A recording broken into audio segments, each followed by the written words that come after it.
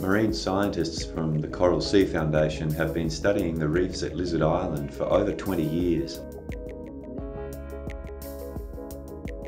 In April 2014, Lizard Island was affected by Tropical Cyclone Ita, and in March 2015, it was affected again by Tropical Cyclone Nathan.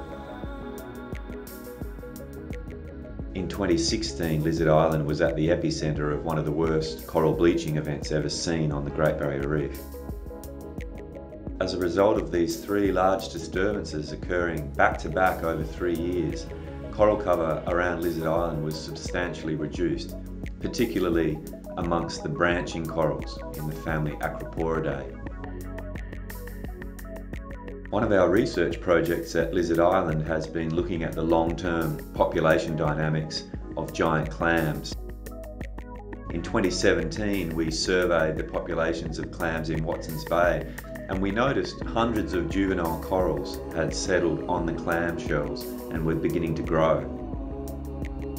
Our team of Coral Sea Foundation members and citizen science volunteers are combing through this dataset, extracting the growth information for all of these juvenile corals. This will give us a fantastic insight into the way the reef at Lizard Island is recovering.